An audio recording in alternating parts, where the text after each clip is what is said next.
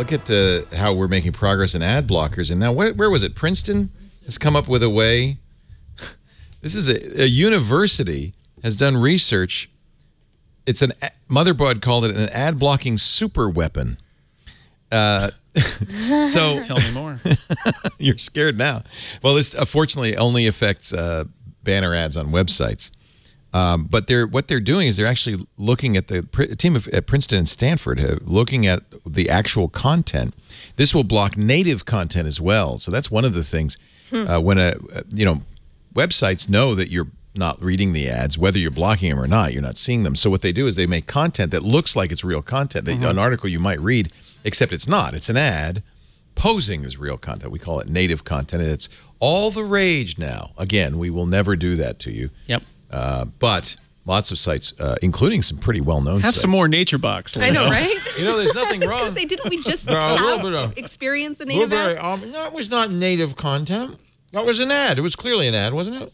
Yeah, but you're here as part of your show doing it. I feel like that's a blurry line. It's on the edge, right? I think for something to be native. Come on, at home, you knew when I put out the nature box and we put up the lower third that was an ad. It would be different if we suddenly were talking about how great quinoa was, and it comes in many forms, including the snack from Nature Box, which is sort of what native stuff is. It's like but native doesn't mean trickery. It just means I think it means trickery. It does? Okay. I think there's some. Well, yeah. I think if you talk to a salesperson, they'll say no. The New York Times even says no, but it exists to trick people into reading content thinking it's real editorial content when it's not. In any event, clearly these guys think it is because this will block native content.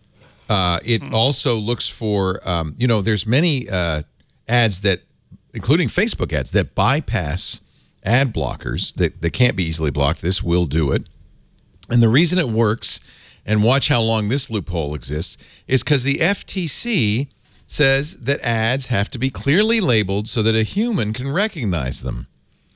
Well, that means... So can a machine. So can a machine. And so they're looking for those, weasel words that indicate, oh, what you're seeing is an advertisement.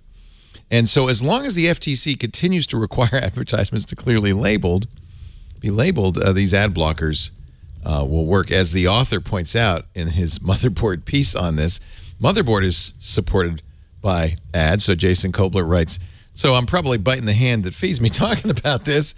And this is part of the ethical issue, is we got to find a way to pay for content while not offending our viewers. And so that's why I bring this up, because clearly we have to find we need to pay for our stuff. You need to pay for your stuff. But we don't also want to invade privacy. So I think there needs to be some sort of relationship between the content creators and the community, so that we don't step on you by giving you ads. So you can, if you're curious about the Princeton Stanford ad blocker, there's a Chrome extension that is not a final version. It's a proof of concept. It's not fully functional. I'm skeptical of any declaration that this will end the war, though, because I feel like what this will do is escalate something that may actually be a little more insidious, which is it'll make the content, if you're using computer vision, right, then you could also use computer vision to design ad units and other content that is not as visible by the computer vision, which probably means that your banner blindness will go away. Right. So that they will create even more diabolical ad units that even humans can't determine. Yeah, I feel like these Stanford and Princeton people should find something better to do with their time. Oh, if they're so smart, do something. Right? Maybe.